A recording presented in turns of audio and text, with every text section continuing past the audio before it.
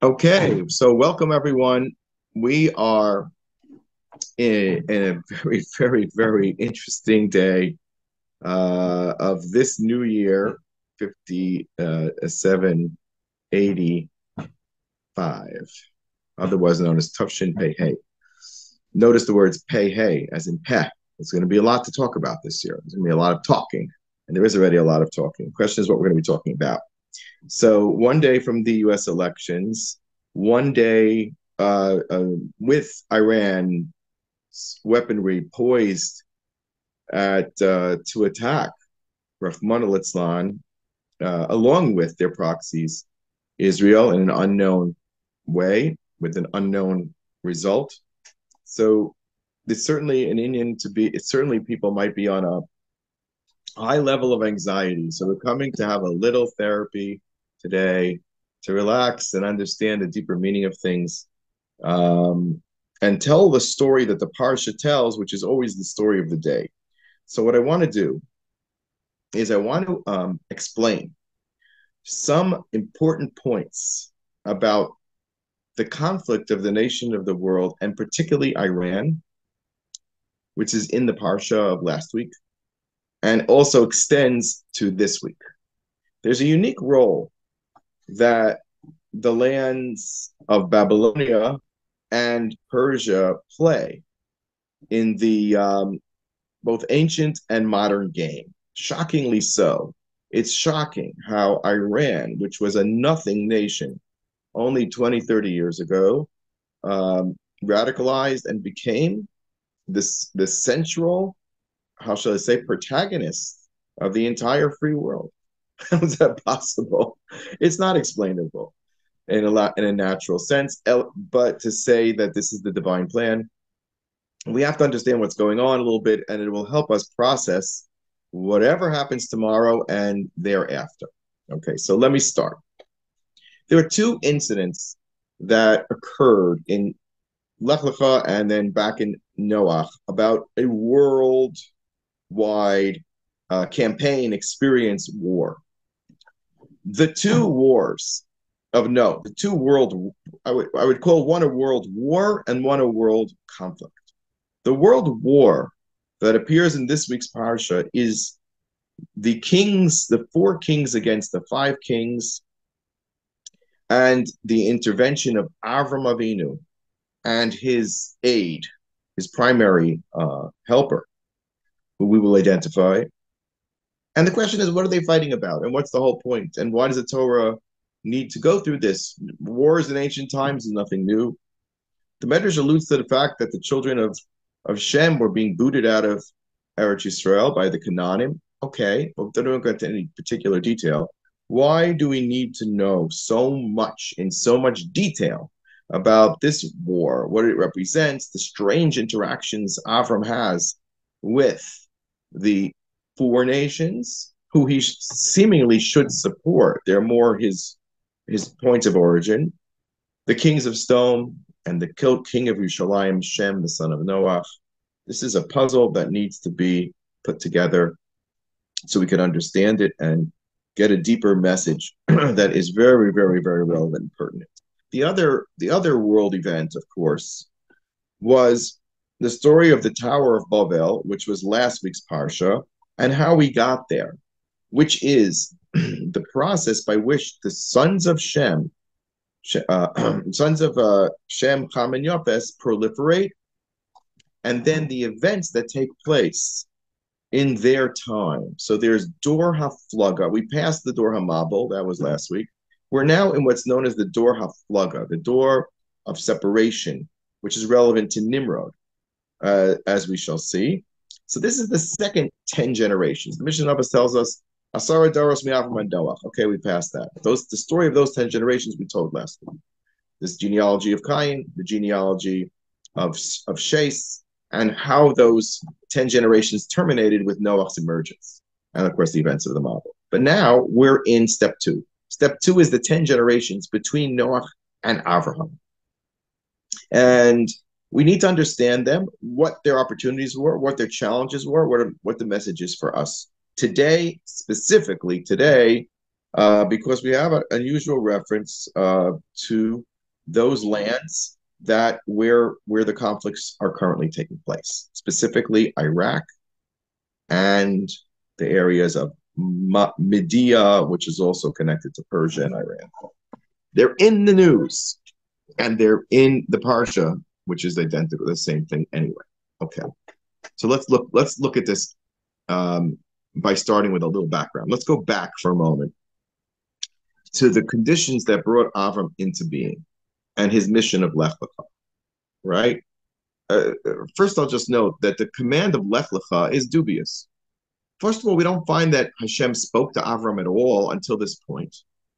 And Mapitom, why would Hashem suddenly engage Avram? And not only that, but give him a curious command. Leave where you are, go to this land, which is currently dominated by some of the most nefarious people, the Canaanim, and we'll look at where their origins are. And what is he going to do there exactly? He's going to take possession of the land. It's not even possible to take possession of the land. Maybe it's not even ethical to take possession of the land, according to Avram, because for the moment it belonged to the Canaanim. And as we see, Avram has to purchase a plot of land from the Chitim. We'll see what the Chitim are. But Hashem also tells him in such a way that you wouldn't think Avram would be careful, would be concerned about. When Hashem gives the command of Lech Lecha, what does he say? Lech Lecha mi'artzecha mi'moladecha mi'beis avicha. Okay, I get that. Let's go to the Aretz Asher. I have a mission for you. Fine.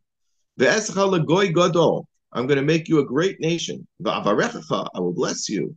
Va'agad l'shemecha. And I will make you famous. Ve'yeh bracha. And you will be a source of blessing. Do you think Avram, who is an Eved Hashem, who is a perfectly content to offer up his one and only future son, Takash Baruch Hu, in an act of complete bittul, cares that he's going to be the father of a huge nation? Why would he be concerned whether he's going to have a great name, God l'shmecha, ve'yeh bracha, you're going to be a source of blessing? I mean, this is Avram Avinu. He wants to do Hashem's will.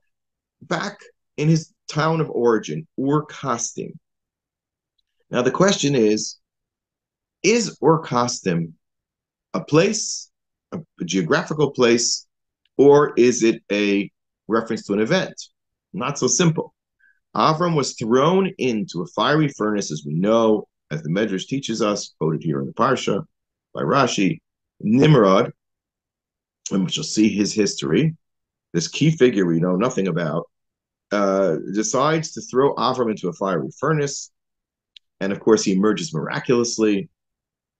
And where is that place?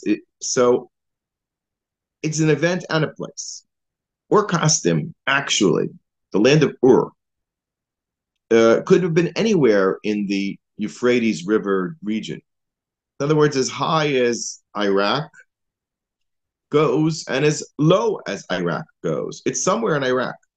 But the Iraq that Mefarshim pin it at is the Iraq that's very, very, very positioned exactly to the Iranian border, which is known as the Persian Gulf. Ur is the lowest, is the southernmost point of Iraq as it meets Iran at the Persian Gulf. So that's where Avram started out, it seems. Okay, we know he comes from Iraq one way or the other, but why all the way down there?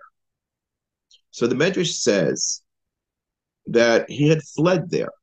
In other words, the main action that was taking place in Iraq, as it is today, is in northern Iraq, closer to Syria and closer to the capitals of Babel of the future. Avram was a refugee. Avram was a refugee because he believed in Hashem. He had come to the philosophical, intellectual, and eventually prophetic understanding that Hashem existed, and he created the world. He would ask, Mi bana birazu, who built this? Who created the world? He asked typical questions, people that were not poised to think about, because they had their explanations that were given to them by their elders, which that the world was ruled by various gods, And not all the gods were so nice, because there was one god that threw a flood on them and destroyed the world, and they decided that they have to band together as human beings to protect themselves with their joint efforts against these nefarious and ill-tempered and ill-willed idolatrous images of God. Pretty sad. But Avram pierced through that darkness, and he understood that there was a divine plan here, and there was a mission for man, and that God created the world for a purpose, and he was all about finding that purpose. And he wasn't shy about talking about it. So his initial resistance to idolatry, as documented in the Medrash, he destroyed his father's idols, caused him to be executed, which he survived miraculously from the fiery furnace. And at that point, something happened. Avram Avinu and his father, okay, all of a sudden got on the same page.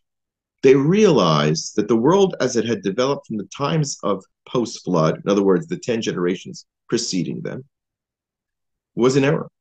Not only were they in error, but most of the world was off point. The Mishnah in Yaacov says that the 10 generations from Adam and Noah, Pershah, why were they enumerated? Why do we have their stories? Who cares about them? Because to see how God's infinite patience played out with these very lost and intrinsically troubled people. He says, even the second 10 generations of the world history were angering God. You see that they angered God. And Ad Sheba Avraham Vikibel Alav Schar Kulam. Mishnah says, Avram suddenly comes along and says, these people are not going to be physically destroyed. There's not going to be any mabul. They're going to be here. But I will assume the responsibility to make sure that they each receive their schar, meaning that they come around to the truth. So what we've set up with Avraham, according to the Pirkei Avos, is that he is the lone soldier of Hashem in a very, very confused world. Now, I want to build up the background for that. How did they get there? So let's go back to Parshas Noah for a moment.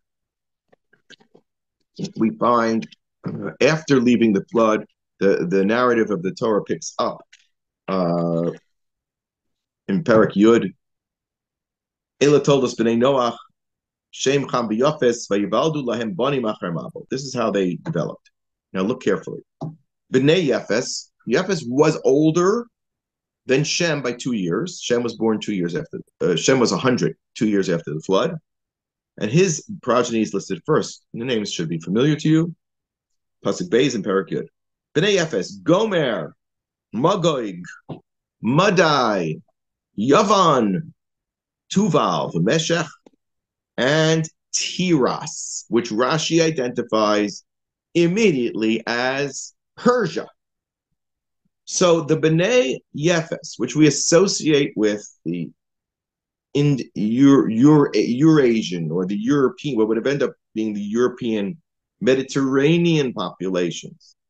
Okay, look, Yavan is Greece. Greece is the Greek islands near on the European continent, or close to it. Tuval is also a reference to a land that's associated with Gog. Who is Gog? Where is Gog? There's quite a debate among the Forshim. But most, but if you look at one more pasuk, you'll get a hint. B'nai Gomer, that firstborn son, Gomer, associated with Magog, Ashkenaz, Verifat, Viturjima. We're talking about Germany, France, and Germany. Guess what? Yafes, who we'll see later, Noach blessed, emerges as the father of the European continent and all of its nations, including Persia, Iran, which is considered part of the European continent. As we mentioned, Iran is really not Iran. Iran is Persia. What happened thousands of years? Everybody called them Persia. What happened now? is in World War II, as the Nazis promulgated their idea of a master race, it resonated with Persians who said, we are too a master race. They glommed on to the Nazi ideology and changed their name to Aryans, otherwise known as Iran. It's unbelievable. The only other people, I mean, there were those who had, treaties with Nazis, but they didn't see themselves as Nazis, such as Japan and Italy. They didn't see themselves as that. But there was another nation that associated so deeply with it, a nation, a movement, and that was the father of the quote-unquote Palestinian movement, Hajj al-Husseini Yamach Shemo V'Zichro, the Amalekite, I will say,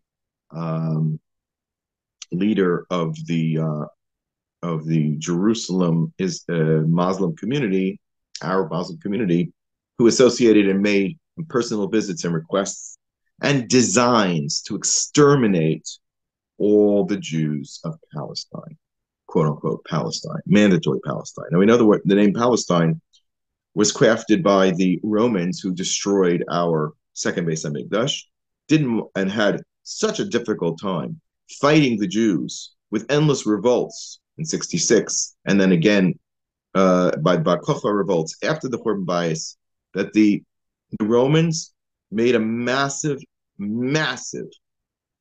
emphasis to destroy the kingdom of Judea, which sadly they were able to do. And they celebrated in Rome in such a fashion that we still have the remnants of it, which is the Arch of Titus. And ironically, Titus, as the Roman emperor, becomes associated, Rome, with our main Gullus, which is associated with Edom, our brother Esav. So Esav, even though he was Semitic in origin, actually becomes exiled from the Jewish lineage, and therefore goes to the next level, which is B'nai Yefes, and he becomes associated with Persia, Germany, Greece, and ultimately, when Esav reproduces, Rashi says one of the alufim of Esav, Magdiel, is Rome. So we know that this is the European strain. Not all bad. Noach did bless them, but what was the blessing? Noach blessed them. Vayaftel him liyefes vayishkan ba'olei shem. Two perushim. Yaft means either expanded, that Hashem says, go expand, go take over the world. And the truth is, the Europeans did expand and take over the world. They were the explorers. They're the ones that sent Christopher Columbus to look for the New World, the Portuguese sailors. They found South America and all of the great seafarers, maybe all the way back to the Amalekite-rooted Vikings. They all expanded the world. They were the expansionists of the world. They're the colonizers of the world. They're the ones that they're trying to rile African Americans against colonization. They were the ones that took the slaves. But it says in the Torah that that's what's supposed to be, because the children of their third brother, Ham, who was cursed, Ham, where were his people at? They certainly weren't in Europe. Here we go. B'nai Ham, Cush. That's Ethiopia. That's on the African continent. Mitzrayim on the African continent. Put, Uknan. Now, Put, we don't know where it is, but we certainly know about Canaan, the Canaanites. Look what happened here. This is again back in Bereshis Yud. Cush gives birth to Nimrod, the firstborn of Ham, right? Is Cush. The fourthborn is Canaan, who was cursed by Noah because he prevented Noah from having a fourth son, which is again a whole explanation is required as to what Noah's intention was. Why did he want a fourth son? Rashi says because he wanted people to serve him, to be enslaved to him, so to speak. So the destiny of the fourth son, right, which ends up here being tagged or flagged as the fourth son of Cush, have assumed the role of servitude. That's unfortunate. It's also focused on the African continent. Sabata Rama, Sabtcha, Bnei Ra'ama, Shva, Malka Shva. Shva is also an area, Somalia, somewhere there, Dodan. But what does Cush also yield to us? Yields to us Nimrod. What does Nimrod mean? Let's rebel against Hashem. Like a slave would rebel against his master. It's not our fault that Noah articulated, Alpi Nevuah, that this strain of his progeny, the Hamites, the Cushim, and I have nothing against African Americans, and by now, certainly, the world has been mitgalgel and evolved, and we're heading towards Mashiach, and goodness knows this is not an ethnic or racist idea. Just that there's a concept of slavery, which is associated with there, which, thank God, in the Messianic era that we're in, the year of Mashiach, has been abolished. America was a big part of that. Okay. So Yefes relinquishes his servitude, and also the B'nai Cham, which are Mitzrayim, the Arab nations. Egypt is primarily the real Arab nations. The B'nai Yishmael also rejected the yoke of their eldest brother Shem, which is represented by, of course, our Jewish neighbors, the neighbors of the Jews, which is the Islamites till today, and by name. So what did this Nimrod do? Nimrod goes far away from his native lands in Africa. He was the master manipulator and speaker of falsehoods to lead the rebellion against Hashem. Now, I understand why he wants to rebel against Noah and Hashem's prophecies, because he's cast in a servile life. He's here to serve, but he decided not to serve. He decided to dominate and rule. So he's a Gibort side. He traps people with his eloquent seductions, much like the Nachash. And by the way, we do know, as we said in the previous year, the Nachash is the genealogical father of Cain, whose lone surviving child was Naamah, the wife of Noah. And it seems that Ham carried more of the genetics of that family stream, the Cain, even the Cain, Tupel Cain, all that strain, which were Nachash, biologically dominant people, and the strain of Shes, which Adam produces after the events of the Garden of Eden, and has a whole new lineage. And as we said last week, there were two Lamachs, one from the Cain descendancy from the Nachash, as the Zohar says that the Nachash and Adam both had relations with Chava and came out these two sons. The Nachash's son Cain, Adam's son Hevel, who was destroyed, eventual Gilgal Moshe Rabbeinu, and then we started again. So the Seth community, Adam Rishon's third son, also produces a Lamach, who's the father of Noah. And then a shidduch took place that the two Lamachs got together.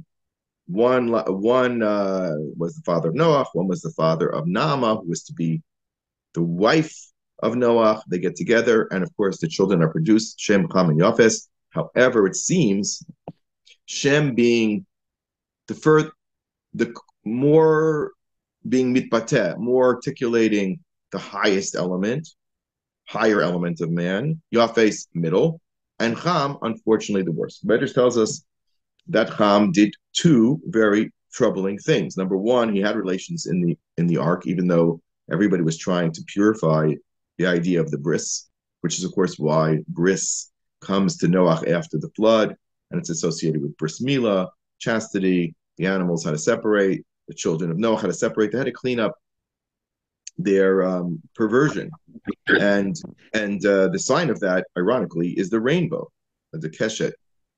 Well, who else uses the rainbow as a sign today? Who is the flag of the rainbow? Not What's the rainbow coalition? What? Persia. LGBT. Yeah, LBGBTQRX, Y, and Z. Why did they take the rainbow? The rainbow is the sign, quite the opposite. It's os bris. It's coming very close to the holy bris of Avram that mankind would experience in the next set of generations, the progeny of Avram. Meet the progeny of Avram all went through a full bris milah. The Noah was born without a bris, without an orla. So we see Noah was already approaching this idea of personal chastity and purity, and he lived it. And that was what the Teva was all about. It was a boxed out holy place, and Bicham punctured that atmosphere of holiness and had relations because of his tendencies towards uh, not being able to keep to those sort of higher levels of behavior. Three people had relations in the ark.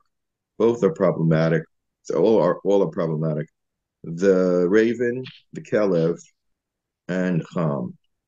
And the raven we find, of course, inexplicably, it seems, is the chosen one to be sent out by Noah, perhaps because he wanted to get rid of him, because he was a bad influence. And of course, the raven says, I'm not leaving. He doesn't even go on a mission to leave. Vayishalach, Mepharshim say over there, he didn't want him to come back with news. He just wanted to get rid of him as soon as he could. The tops of the mountains are visible. Bye, Raven. You're out of here. Maybe your wife is more innocent, but maybe she has some eggs. Maybe there's hope for your species, but you are out. And then of course Noah tries the Yonah, of which he took 7 birds. I guess he could spare one. And this represented the Yonah is, of course, an expression of the Jewish people, right? Yonasi Tamasi. They're very, very loyal to their mates. In fact, there's 2 things. There's Tor and B'nai Yonah. A Tor is a turtle dove, and a B'nai Yonah is what we call, I guess, a pigeon. One thing about them is that they're not wont to remarry so easily. Now, a Yonah will eventually remarry, and that's why a Tor is a more choice carbon because it's completely loyal to its Ben Zug and never remarries if his partner is taken or murdered, right?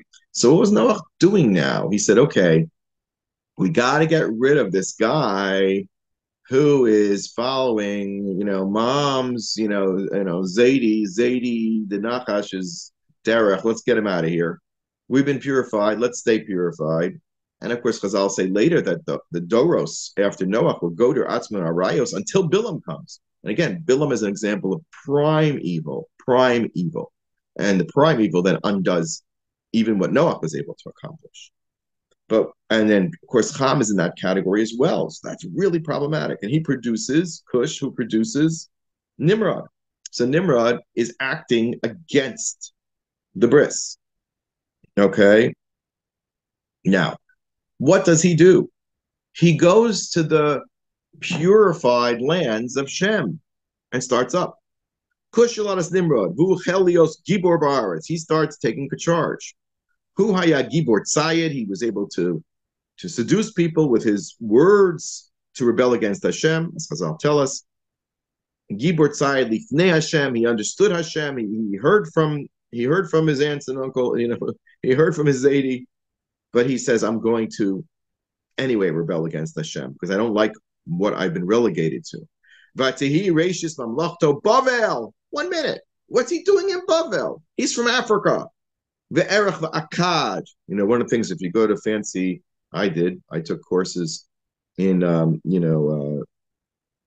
understanding biblical language. So they speak about Akkadian. Akkadian is a language very, very similar to the language of Hebrew and Aramaic. And Vikalna be'eretz Shinar. Where is Shinar? Shinar's Iraq. What's he doing in Babylonia?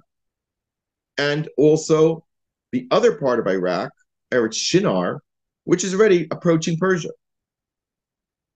So what happens next? Mina Aretz Sahi Yotza Ashur. Ashur was one of the purer sons of Shem. He's the father of Syria, Ashur. Vayivain, and Ashur is a Semite. He's not an Arab. Ashur, unfortunately, becomes the tormentor and destroys the 10 nations. And it's more associated, unfortunately, with cousin Lavan and his doings, who also caused terrible problems throughout the ages, including Bilam being a personification of Bilam in later generations. So we had a problem. Nimrod goes and attacks this area that's supposed to be more aligned with Hashem, and he takes over. So Ashur, who was still at that point untainted, leaves and builds Vayivein es Ninveh, es Rechobos Iras Kalach. He splits away from the evil Nimrod, and he says, this is not where we're going. I'm not having these Hamites dominate this Shem land, Shem area, which goes all the way down to Eretz Yisrael, right? And stops there before you get to Egypt. Remember, Klal Yisrael, Eretz Yisrael goes all the way up till Egypt, which is the land of Ham. He says, go back to the land of Ham. We're building our own city called Ninveh. And of course, that's why Chazal say Ninveh was prone to do tshuva very quickly, because its origin was founded on serving Hashem and departing from those who would rebel against Hashem. It was a town that was based on purity and tshuva, and therefore it was easily overturned to the good. Of course, some people say that Paro was the king of Nineveh, again, playing the same concept that Nimrod goes to rule a place that he shouldn't belong. It's like a Nimrod continuity from the children of Cush and Ham. But having been schooled by Moshe Rabbeinu, Paro by that point understood that Nineveh has to be overturned. Otherwise, we're in for another Mitzrayim. And out of fear of that, they repent. Okay. So what have we seen? Just to recap. The three sons of Noah give birth to three strains of nations. The Shemites, which are not European, I would call them Aramean, not European. The Yefes, which is more projects out towards what creates the Western world. The Eastern world remains under Shem. And then the African world, that other direction, is associated with Canaan, with Ham, and with Cush, and with Nimrod. And they come to make trouble. And so much so that Nimrod comes to kill Avram. Now, Avram is the only hope that Noach's beginning tikkun, that Noach was Nolad Mahu, that Noach was the father of the Keshet, and Noach purified the world and set Gedorim to the world, which is why it's interesting to think about what happened to Noach in his tent when he tried to produce a fourth son and he took the Kerem. What happened to Noach is an interesting question. And what was he trying to accomplish? I'm not going to go there right now. But Canaan interferes in that and actually eviscerates Noach's ability to have more children, saying we've already have enough rivalry in the world. There was Cain and Hevel, remember? So we better not have more kind of Hevel problems. So let's just leave the world the way it is. Two sons more associated with Adam, one son associated with the Nachash, just like Cain and Hevel. Cain was the Nachash. Hevel was maybe Canaan was saying, it's bad enough that you got me. You're going to have another kid, maybe more towards the Naama side of the genealogy, and then we're going to have 2 on 2. It's going to be a problem. I hear that. But the idea being that the rivalry, the hatred, the taking what's not yours, the acceptance of evil, the willingness to work with evil and negotiate with evil and deny Hashem's plan for the world and try to create some sort of idyllic Gan Eden. Always the enemies of Hashem are trying to build Gan Eden. This is they have their own ideas what Gan Eden is. All right. And so too did Nimrod. And that explains the whole Parshah of the Dor HaFlaga, that Hashem had to separate them because they all went to the valley of Babylon and created a united nations. So ironically, Nimrod was the first who created the concept of united nations. And of course, the children of Yafes, Gog, according to the Malbim, others, represents Gog, represents a roof, the wide tent, which encompasses all nations, for their own unique vision of what the world should be in opposition to Hashem. Gee, does that sound familiar? And as I told you last week, the Israelis voted to get rid of UNRWA. Is not a small thing. It's a huge step. And of course, it will be battled. It will be, and it's not the complete step because they didn't kick them out of Gaza and Yehud and Shomron. So it's a partial victory. But again, we'll take which victories we can hope for in standing up to the Shibud Malchus, which wants a world with a vision that is not Hashem's vision. Okay. So where does that leave Avraham and all this? So what happens is, after the breaking up of the Dor HaFlaga, the Tower of Babel gets dispersed, Nimrod stays where he is, in Iraq, close to Persia. He stays there. And probably the children of Tiras, Persia, are there. And he's still dominating that area. But he's not the all-over boss as he was. A new boss emerges, and his name, according to Rashi, is he was the leader. Is Chador LaOmer. He is the one that will lead the campaign against the nations of Canaan. Now let's understand this a little bit. Just hold cup. Nimrod came to Shinar, comes and establishes his malchut. But who was the one who instigated the tower? Was it Nimrod? According to Rashi, it wasn't Nimrod. It was the children of Shem, Ham, Yafes. As the pasuk says, that they said to each other, here's the language. Okay. Safa echas udvarim achadim. And it says, Bayomu Ishal Re'ehu. Says Rashi. Who's Ishal Re'ehu? Who came up with this brilliant idea? Okay, whose idea was this? So Ishal Re'ehu is Uma le'uma Mitzrayim le'kush, kush le'put, put le'kanan. What's interesting about put is from the origins of the Plishtim, which come from the strains of Ham. Plishtim come from Ham. So anybody who wants to identify as quote unquote a Plishti, a Palestinian, is really reflecting not such a wholesome origin, because Rashi tells us that they got mixed up with the other children of they used to share wives, Nebuch, and therefore all these kissing cousins, created Nebuch, a bastardized race. And Isharehu, they were all kind of one mishpacha, one big family. Notice the Rashi says that the instigators of building the Tower of Babel were the children of Ham, that strain, Mitzrayim, Ham, Canaan, right? Says it beferish. Cush is the firstborn of Ham. Cush leput, put leCanaan, fourth son of Ham, and it's all one big balagan. So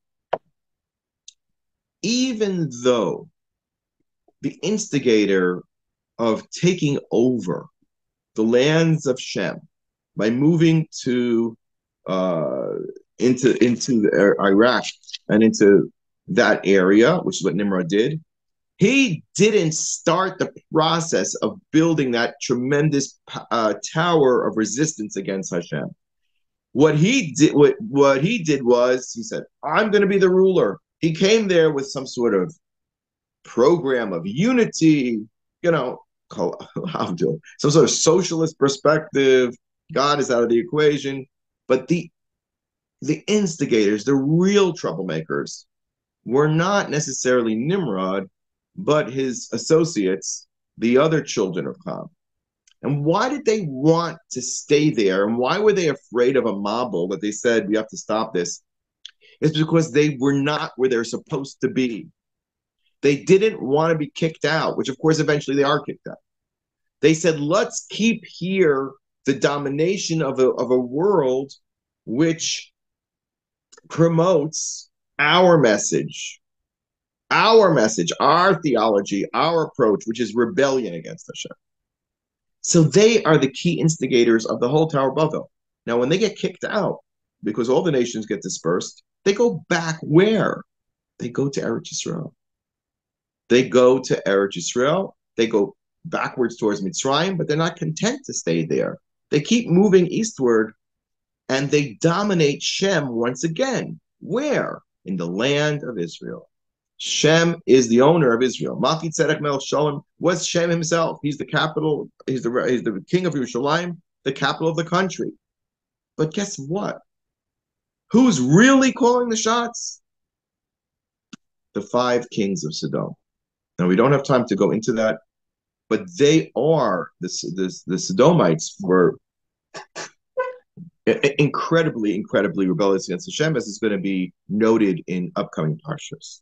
So the Canaanim, okay, and the nations of the Canaanim and the kings of Sodom, Bethula, and his partners represented rebellion against Hashem. Now, what were they doing? They were much more radical, even than Chedor LaOmer, than Nimrod and Chedor LaOmer. Who was Chedor LaOmer? So according to Rabbi Yaacov Weinberg, Chedor LaOmer, the 4 kings against the 5 kings, was none other than Hammurabi.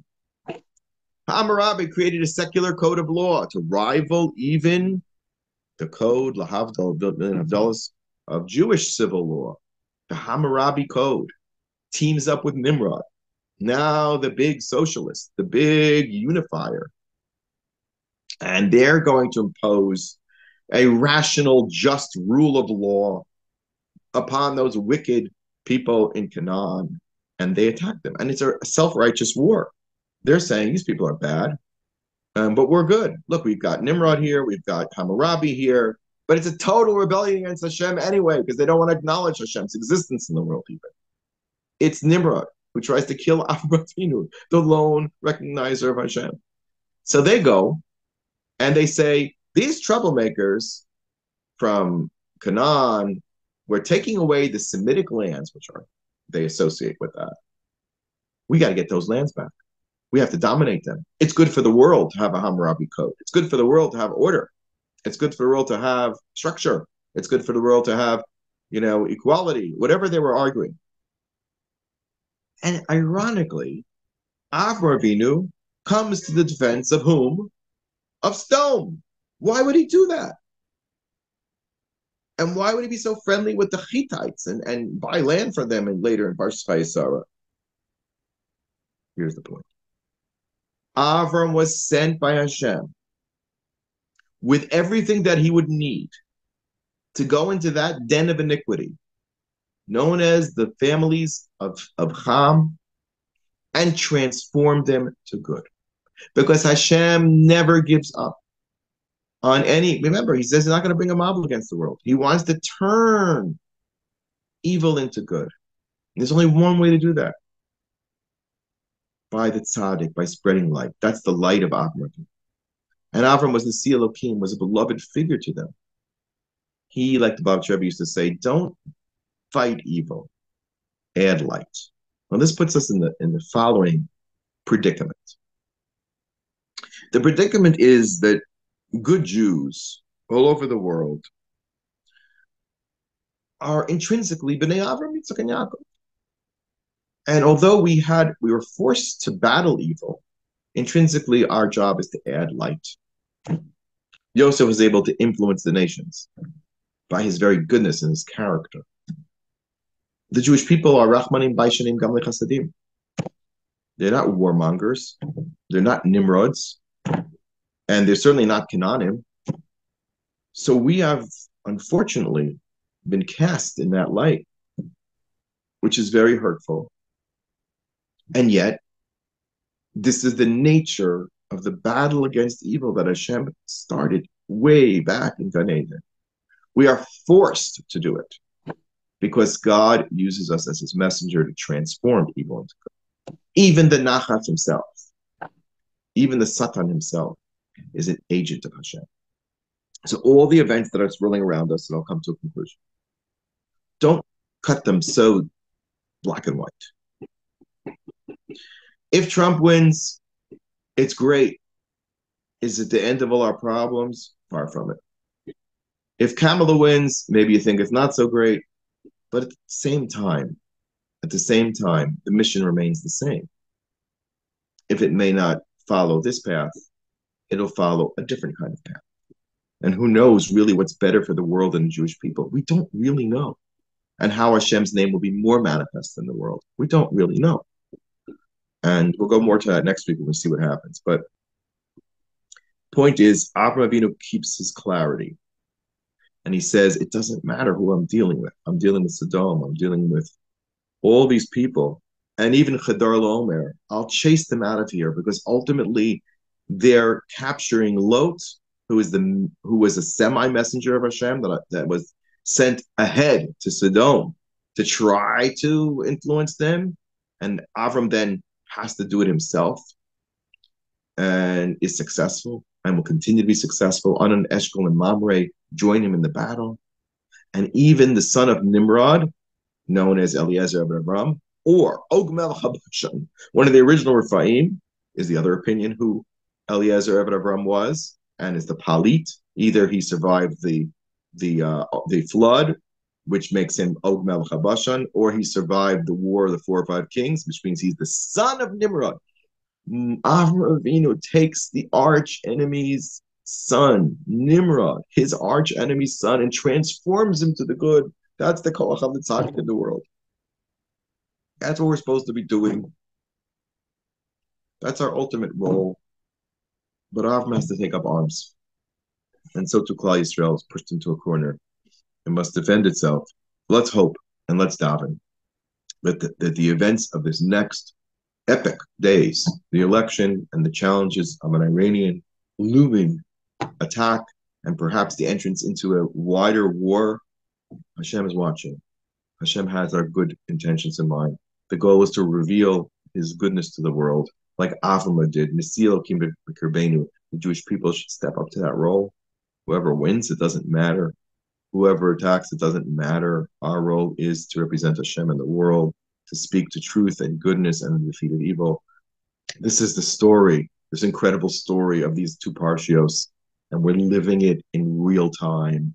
And Hashem should give us the koach, clarity, and strength to remain upbeat, optimistic, and energized, and agents of Hashem's great name, and not to be distracted by all the forces as they present themselves as the solutions to man's ultimate challenges on earth. There's only one path, and that's going to be the path of Torah. That's what's going to save man from ultimate destruction and bring the tikkun to the world. Thank you for listening, and let's have a wonderful attitude going into the next couple of days, saying Gamzu Latova, and not. And on the other hand, if things are exciting, you say it's not the end of the story. A Jew is never overjoyed beyond belief or sad beyond belief. On Tisha B'Av, we look for Nechama, and on Purim and Orach Hasana, we break a glass. We remember Yerushalayim. It is Persia who is called Yaft Elohim Liyepes, V'yishkan Ba'ol Shem, says Rashi. There's 2 perushim. Either means to spread wide, like I said earlier, take over Europe, take over the whole world through exploration, which they did, or it means beauty. Beauty? What beauty?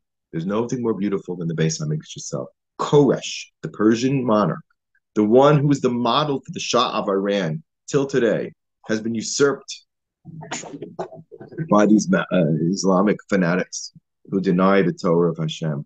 Koresh acknowledged Hashem. Koresh listened to Hashem and granted and supported and is credited for actually building, because his servants did it, the Jews, the Beis HaMikdash. Well, Persia could build one Beis HaMikdash, right? But the next one is going to be built by us. But it doesn't mean we won't have their support. We need Persia to flip back, right, from its unfortunate domination by the Nimrods of the world, Ad Hayom Hazeh, and that the Koreshes of the world, whether it's in the form of a U.S. president or a new leadership in Europe or a new leadership in various countries around the world, emerge. The Koresh monarchy is key, and that's why Persia is so part of the modern events. Persia went under evil influence and became Iran. Let's hope it goes out of the Aryan influence and goes back to its original goal, Yafes, to support Jewish people building the Bayit Shlishi. Thank you for listening.